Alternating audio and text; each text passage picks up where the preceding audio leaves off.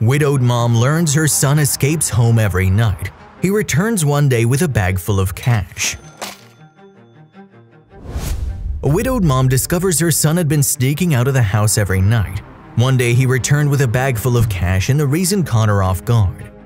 One day Mary woke up to the sound of a window creaking in her son's room.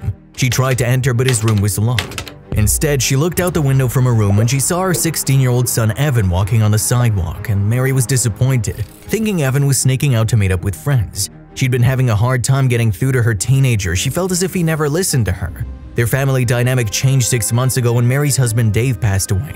He had a rare disease that needed emergency surgery, but no hospital wanted to take him in without them depositing a down payment. They didn't have enough money to pay during that time, as Dave had been jobless for months because of his health issues. Mary didn't have any money left either. They just finished paying a loan for their house. Evan tried the best to raise his money alongside his best friend Edward. They sold baked goods in school and sold a couple of their things through a yard sale, hoping they could make enough. Unfortunately, it still wasn't enough to pay for the surgery. In the end, all their efforts were in vain. David succumbed to his illness and died before ever getting to the surgery room. Mary and Evan were devastated and at one point blamed themselves for not being able to save him. Dave's death took a toll on Evan, and it caused a strain on his relationship with his mother. He kept to himself and always just confided in Edward. Although Evan was kind and responsible, he kept his distance and rarely made an effort to start a conversation with Mary. She never knew why, and it saddened her, especially since the loss of her husband was tough on her too. Despite this, Evan tried to support his mother as much as possible, knowing she struggled to work while making sure everything was running smoothly at home. After school, he went straight to work as a cashier in a local cafe. He would come home in time for dinner before heading to bed and doing the same routine again the following day. His job as a cashier allowed him to save up for himself and for small things that he could contribute at home. Evan would buy groceries for them and sometimes pay for the bills as well. While Mary hated that she had to accept her son's money instead of having him keep it for his future, she had no choice as she was struggling to get by. The day after Mary caught him sneaking out, she decided to see whether or not he'd do it again. She pretended to go to bed but actually waited by her window to see if Evan would leave. True enough, he did leave and only returned early in the morning. The next morning, Mary decided to confront Evan about it. "Where do you go so late at night, Evan? Why do you have to sneak out?" she asked him. Evan refused to tell the truth, simply saying, "There are just some things I need to do, Mom. I'm not in any trouble, but please just trust me on this." "You must assure me you're not in trouble, right? Your grades might get affected. You're not getting enough sleep at night," she told him. "I'm not in any trouble, Mom. Please trust me. I promise I'm not doing anything wrong," Evan assured her. Although she was hesitant to continue letting Evan go out at night, Mary always had a soft spot for her son. When he tells her to trust him, she does, so since that day, she no longer questioned him and allowed him to leave at night using the front door, not his window. One day, Evan returned home with his backpack filled with money. He emptied the bag onto his bed and his mother was surprised when she passed by inside. "Evan," she exclaimed, "where'd you get all that money?" "Mom, come sit before you jump to conclusions and think I did something illegal. I'm ready to tell you the whole story," he said, pulling his study chair closer to his bed so his mom could sit. Once Mary sat, Evan began to explain. "You know Edward, right, my best friend?" he asked, and Mary nodded. "His dad is sick and needs surgery, Mom. You know how hard it was for me to see Dad go through something yet we couldn't help him. I didn't want Edward to go through the same," he admitted. At this point, Mary had her hand over her mouth as she was about to cry. Evan continued to speak. "I decided to take double shifts at the cafe to help him raise money. I didn't tell anyone about it. I wanted to have the money with me first before I handed it over."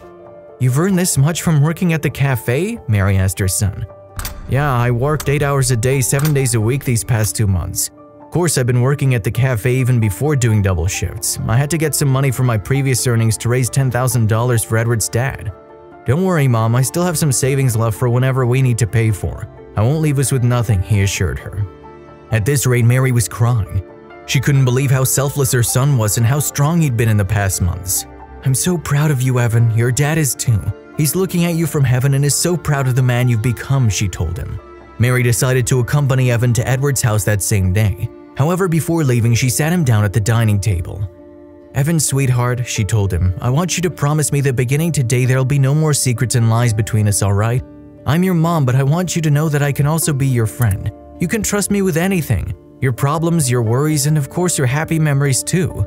Evan nodded.